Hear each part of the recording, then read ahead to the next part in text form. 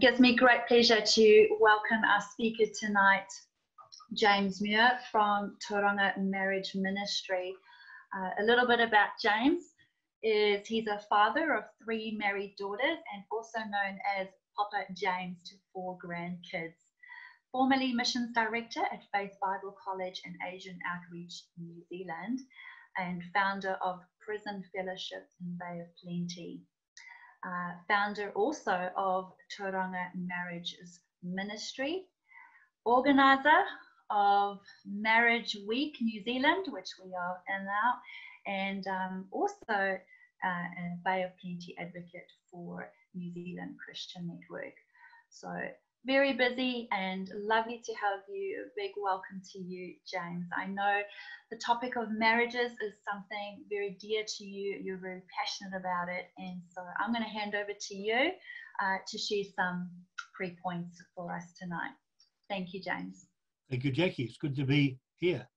And I'm a little surprised but delighted to be able to speak to this issue, which is very important to me. Just briefly,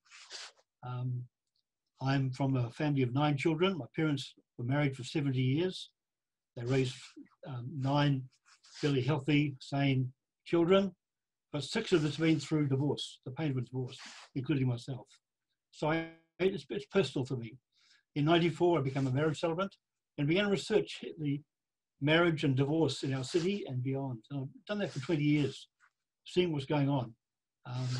And it stirred me in 2009 to begin to research, after I retired from other areas, to marriage ministry.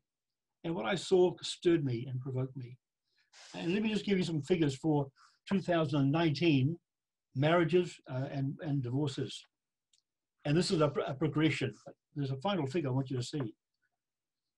In 2019, there were 19,071 weddings. Of those, 13,788 are first-time weddings. So the rest are second or third time. 8,391 divorces and 6,200 children under 17 affected. So over 10 years, that's 60 or 70,000 children impacted by the separation of the mum and dad. These things provoke me, as well as 15 years of prison ministry, seeing the brokenness in our society. You'll have heard back on the 6th of April, Stuart Lang brought a message, his concern about the state of the church and our nation, and it's reflected. It's reflected. So my focus to us tonight in prayer was that the church needs to, I think, up its game in providing biblical teaching on covenant relationships, that Christ ought to be Christ-centered, marriages ought to be Christ-centered, and couples, I've met many couples who are Christian who've never really learned to pray together. They pray, but never pray together, or seldom pray together. And I believe it's a weakness for them and for their family. I work in partnership with the marriage course. Oh, here we are now.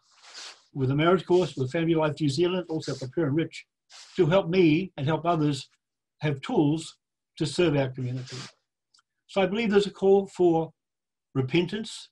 I see too many couples who marry and remarry, but without a call to repentance for their past failures. I just believe that's something God is calling me to and calling others to. We need to work together to serve our communities, offering pre-marriage counsel and low-cost weddings. I believe if my community in Tauranga, other communities could serve together rather than independently, we can be much more effective. So I think if church leaders could explore ways to help strengthen marriages, hosting annual marriage courses, and committing and pray together as a community of churches for the people there, and to function as the body of Christ for their community. Before the lockdown, COVID lockdown, I wrote to our mayor and councils in Tauranga explaining we are praying for them. On last weekend, I wrote to them again saying, it's marriage week, we're praying for marriages and families. That's what the church in Tauranga has committed to. So my hope would be that the church across New Zealand, as marriage week grows, and now in September, not in February, year by year, we might see a greater cooperation across the nation and across the communities, across the cities, to put marriage at a higher profile than it is today. That the world would know that we are committed to their purpose is success in marriage and family life. That's my message. Kia ora koutou. Thank you so much, James. I think those statistics just come home again. I'm thinking especially of the children, but as we come before you, Lord, we just want to be those who stand in the gap, and we ask you, especially this week of marriage focus, Lord, that you would bring your people into a deep holiness and commitment and joy over covenant relationship with you in marriage. Lord, this is a wonderful thing that the body of Christ has to offer. Lord, this represents, a marriage represents the relationship of Jesus with his bride. And so, Lord, we ask you for a wonderful work in every marriages. Lord, we pray for marriages that are doing well, that, Lord, that you would bring them into greater levels of commitment and love. Lord, we pray that there would be biblical modeling and teaching within the church, Lord, and in creative ways of doing that. We thank you for all of the different programs and for all of those churches who are taking this up. Lord, would you breathe on those? And Lord, would you just fill your people with great joy in marriage? Lord, this is something we really can celebrate.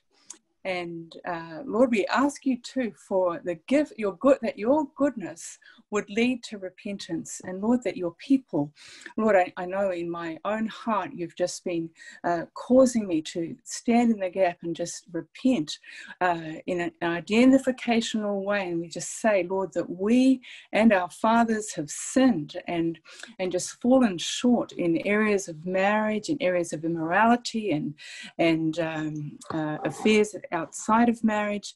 And so, Lord, we ask you just to have mercy on us, to lead us in prayer, and Lord, just to release a holiness, a fire of your spirit, and a creativity within your body that would cause us just to have great love and innovative programs that in reaching out to families and marriages within our community. We just thank you for these things in Jesus' name.